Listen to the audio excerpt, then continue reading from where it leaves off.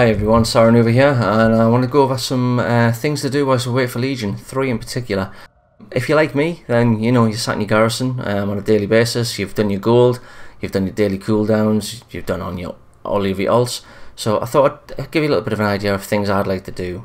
Number 1 being collecting battle pets. Now, this is easy to do. You can go out and farm them, or you can actually have a little bit of a head start. If you head over to the Storm Spire, over in Netherstorm in Outland, jump on your mount and literally go down to the bottom of the bank here, and you're looking for a guy called Dealer Rashad. Now, this guy will have a variety of mounts that you can actually buy. Now, have a look at the tooltips here.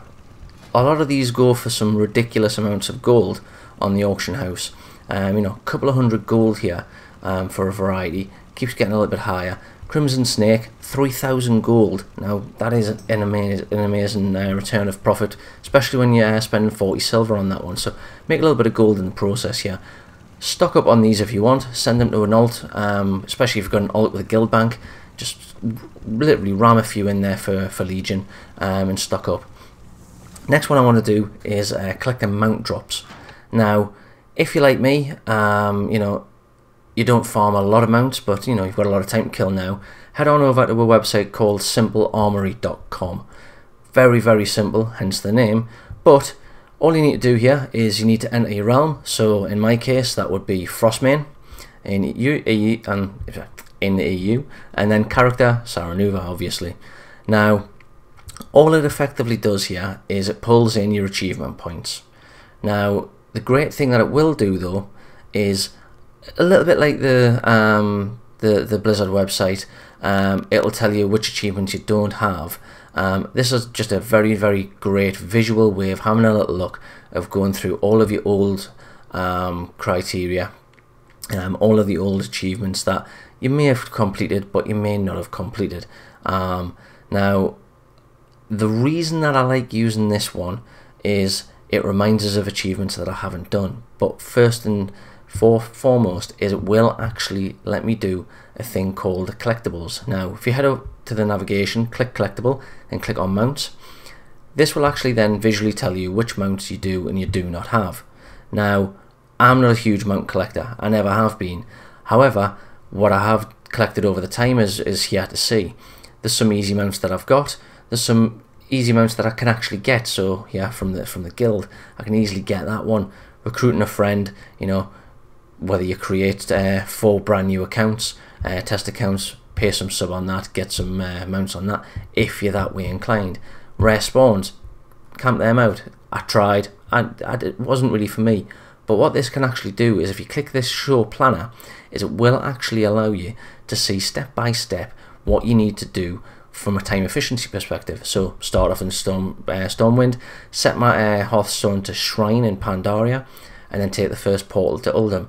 And then what you can then do is you can effectively go and farm all of the items. So 9 normal runs and then a heroic run for the Drake of the North Wind. This is the most time efficient way to farm mounts. I spent 1 day doing this. The luck isn't with me. None of these mounts actually dropped. So there are mounts that I have farmed in the past. Sethic Halls, Ravenlord, yeah, it's never going to happen. I farmed that solidly every day for about, weeks. Never going to get it. However, what the website will actually allow you to do is it will also show you some companions, again in the same visual way of what you do and you do not have. It's also got the ability for battle pets. Now, like I said earlier on, step 1, collect some battle pets. This will actually tell you where you need to be in a rough area to actually get the battle pets. Now, I haven't actually gone and farmed a lot of them. I have quite literally managed with just a handful of battle pets. So have a little look around that website again, simplearmory.com, and it will allow you to see all of the achievements that you have and you haven't collected. The final one that I'd like to do is revisiting old raids. Now, if you're like me, you've probably done this quite a bit. I love going into old instances, particularly from a transmog run perspective, going in, just having a little bit of a spy around, remembering what it was like when, you know, you had to go in there with 40 man, 20 man, 25 man, etc, etc. But the satisfying part for me is just to go in there. You don't need any help with anyone. You can actually, you know, quickly take down the bosses. It's free gold, it's free loot, and there's instances where you can actually get gold items and just generally items that you would never have been able to get your hands on back when you were raiding, whether that's through DKP problems or, you know, we always had that one loot horny guy who just rolled a new character and wanted to get the items. Seriously, go back, run some of the old raids, get some of the items, particularly because of the wardrobe edition that's now in Legion, and tie it in with the mount run drops. You know, fantastic way of getting that. Again, Allah here, I've never really farmed them, but you know, it's never dropped either. Again, run right the way through, go through to Gore down in Molten Core, clear the whole of Molten Core, and get Blood of the Mountains off some of the destroyers as well, and make some money that way. So I hope you enjoyed the video. Please like and subscribe below, and a new video will be coming soon.